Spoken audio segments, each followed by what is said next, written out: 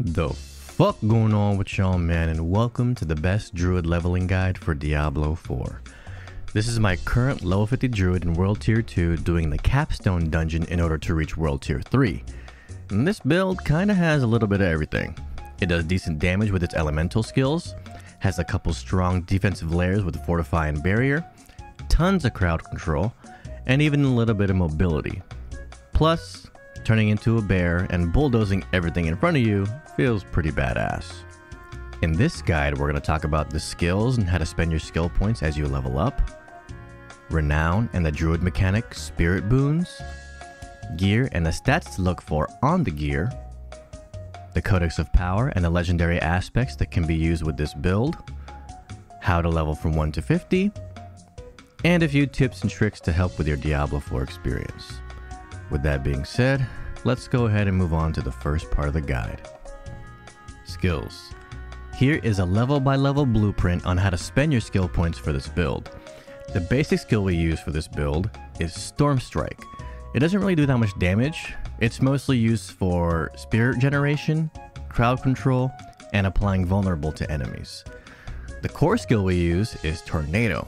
This is our main damage skill. If you have the spirit, then use this ability. Also, this skill can bounce off walls, so if played correctly, at times you can deal double the damage. The companion skill we use for this build are Wolves. Pretty easy stuff here. They walk around with you and attack what you attack, and you can also press this ability to deal even more damage to the target you're trying to kill. Another elemental skill we use to stack on top of Tornado is Hurricane. It doesn't do as much damage as Tornado, but it is easier to control and also slows any enemies it hits. The movement skill we use is Trample, which has many uses. It can do damage, send enemies flying, stunning them in the process, and can get you out of a tight situation. However, I find myself using this ability mostly to break out of crowd control and to position better during boss fights.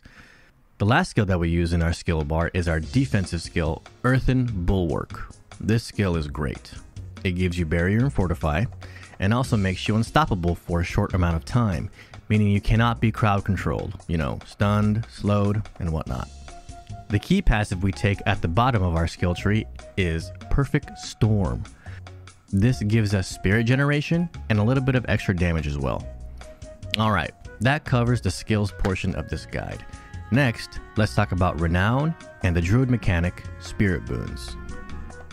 While you're leveling in Diablo 4, you'll notice you get small bits of Renown here and there as you run around in the open world. If you happen to get Renown 3 in every region, which we'll talk about later in the guide how to achieve that, then here's how I would spend those skill points. These passive give us some extra defense and a little bit of critical strike chance. In Diablo 4, every class has their own unique system. For druids, it's the spirit system. As you're leveling as a druid, you'll probably notice that mobs occasionally would drop something called druidic spirit offerings. These offerings can be given to animal spirits to unlock boons to make you even stronger. Once you obtain a good amount of offerings, here's how to use them. Your first 50 offerings will go to the wolf spirit for the energized boon, giving you more spirit generation. Your next 75 offerings will go to the eagle spirit for the swooping attacks boon, giving you a lot of attack speed. Gather 75 offerings again and give it to the deer spirit for the wariness boon, helping us stay alive against elites. Now you're probably wondering, what about the snake? Well, unfortunately the snake spirit doesn't really provide us with anything helpful, so I wouldn't worry too much about it. Alright, now that we've gone over the skill tree and the spirit boons, next let's talk about gear and the stats to look for on that gear. To be honest, as you're leveling, there really should be only one rule of thumb when it comes to gear, and that is, green is good. If there are more green stats than red when you're comparing gear, then I would just put them on. The reason for this is because the gear you get from World Tier 3 and beyond is way better and will replace anything that you currently have on your character. However, if you are a stat nerd like me, then these are the stats that I'd recommend for every piece of gear.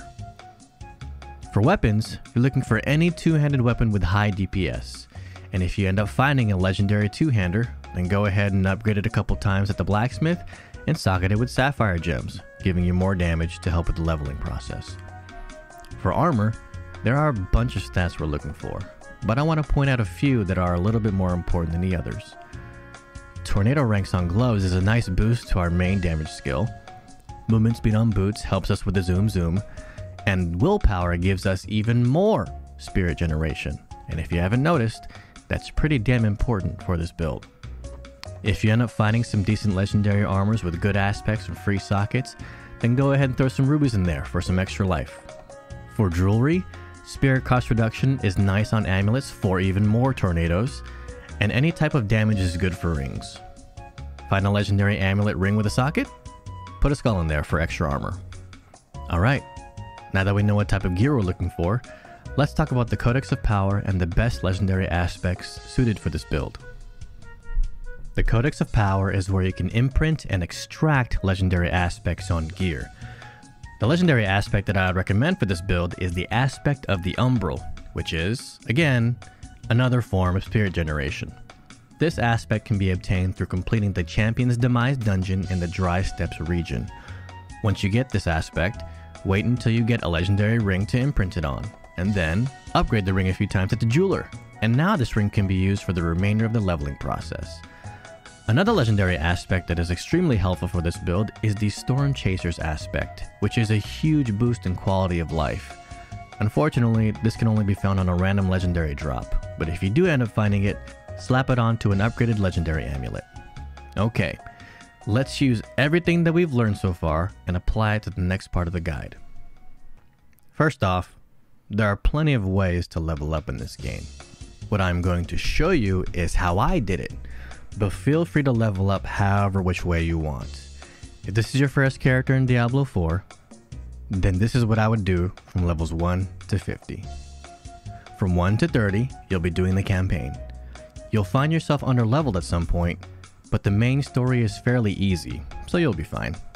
However, if you do feel uncomfortable about being underleveled, then go ahead and do some side quests or dungeons in the meantime. From levels 30 to 40, you're going to get on top of your mount and start exploring, unlocking all the waypoints, completing all the strongholds, and touching all the altars of Lilith. We do these daunting tasks not only to level up, but to also get Renown 3 in all regions.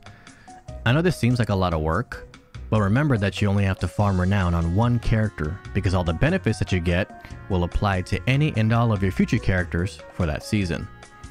Once you spent a day or two doing this, from levels 40 to 50, just do the Tree of Whisper objectives while prioritizing dungeons. These give good XP, good items, and you can unlock some decent aspects to fill up your Codex of Power. Now, if you already have an established character in Diablo 4, and this isn't your first rodeo, then honestly I would recommend just doing the Tree of Whispers from 1 to 50. Yes, there are probably more efficient ways of leveling, like spamming the same dungeon over and over and over again, or killing the same mobs in a certain area of the open world over and over and over again. But I've tried these methods and to me they just weren't really that much fun, and not even that much faster. So, Tree of Whispers for life, baby. Alright, now that we've gone over the leveling process, let's move on to the last part of the guide. Tips and tricks. The difficulty that you should be playing on throughout the leveling process is World Tier 1. The amount of extra XP and gold World Tier 2 gives is not worth the extra amount of time it takes to kill stuff. The only time that you'll be doing anything in World Tier 2 is completing the Capstone dungeon in order to unlock World Tier 3. The next thing that I would recommend is using the interactive map. I'll go ahead and link it down below in the description. This map literally tells you where everything is. Dungeons, side quests, waypoints, altars, you name it. And this will especially help you when farming Renown in every region. The next tip is to level up your potion. As you level up your character, you probably noticed an up arrow appears next to your potion icon, occasionally. As you level up your character, you probably notice an up arrow appears next to your potion icon from time to time. This means it's time to upgrade your potion at your nearest alchemist. To make sure you have the materials to upgrade your potion, make sure you are picking up all the materials you find in the open world, and this mostly includes herbs and ore. Speaking of materials, salvage everything except for legendaries during the leveling process. The reason why is because each legendary item comes with a legendary aspect, and you might want to extract some of these aspects to imprint them on your endgame gear. I do want to note that once the leveling process is over, you'll actually want to sell the gear you find to the vendor occasionally for some gold, because you are going to need some gold later on for upgrades. So with that being said, save your gold. The only time you should be spending your gold while leveling up is upgrading your weapon, amulet, and rings no more than 3 times to help with the leveling process. Otherwise, say that shit. Trust me, you're going to need it. Now let's talk about combos. Here's the general Druid combo I would recommend using when fighting elites or bosses. Here we go. Pop Earthen Bulwark to gain barrier and fortify. Activate Hurricane, dealing damage over time, slowing enemies and having a chance to apply vulnerable. Smack them around with Storm Strike to generate some spirit and giving even a higher chance to apply vulnerable. Then keep spamming Tornado as much as possible for max damage output. Use Wolves on cooldown after this combo, because Wolves deal more damage to crowd controlled enemies. And if you need to position yourself better, if you're in a shit spot, trample your ass on out of there. And there we have it, y'all. The best Druid leveling guide for Diablo 4. And hey, if you guys enjoyed the video and or found it helpful, then I'm glad. I plan to make leveling guides for all the classes in Diablo 4, with Barbarian now being the last one I have to complete. I also plan to make a best endgame build guide for each class as well. So if you're interested in anything Diablo 4, then throw me a sub, will you? Other than that, thank you so much for watching. I truly appreciate it. And remember to stay a while and listen. Peace out.